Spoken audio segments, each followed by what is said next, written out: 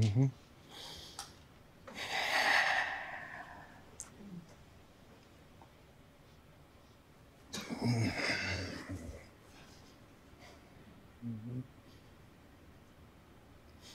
Why didn't you apologize to Chris in your acceptance speech? I was fogged out by that point. It's all fuzzy. I've reached out to Chris, and the message that came back is that he's not ready to talk, and when he is, he will reach out. So I will say to you, Chris, I apologize to you. My behavior was unacceptable, and I'm here whenever you're ready to talk. I want to apologize to Chris's mother. I saw an interview that Chris's mother did, and you know, that was one of the things about that moment. I just didn't realize, and you know, I wasn't thinking, but how many people got hurt in that moment. So I want to apologize to Chris's mother. I want to apologize to Chris's family, specifically Tony Rock. You know, we had a great relationship. You know, Tony Rock was my man.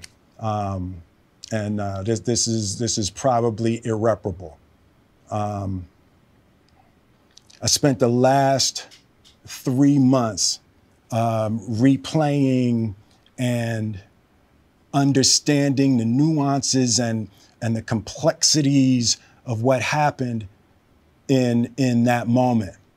And I'm not going to try to unpack all of that right now, but I can say to all of you, there is no part of me that thinks that was the right way to behave in that moment. There's no part of me that thinks that's the optimal way to handle a feeling of disrespect or insults. After Jada rolled her eyes, did she tell you to do something? No. It's like, you know, I made a choice on my own, from my own experiences, from my history with Chris. Jada had nothing to do with it. I'm sorry, babe. I'm gonna say sorry to my kids and my family for the heat that I brought on all of us. To all my fellow nominees, you know, this is a community. It's like I won because you voted for me. And it really breaks my heart to have stolen and tarnished your moment. I can still see Questlove's eyes. You know, it happened on Questlove's award, and you know, it's like I'm sorry really isn't sufficient. What would you say to the people who looked up to you before the slap, or people who expressed that you let them down? So there's two things. One, disappointing people is my central trauma. I hate when I let people down. So it hurts.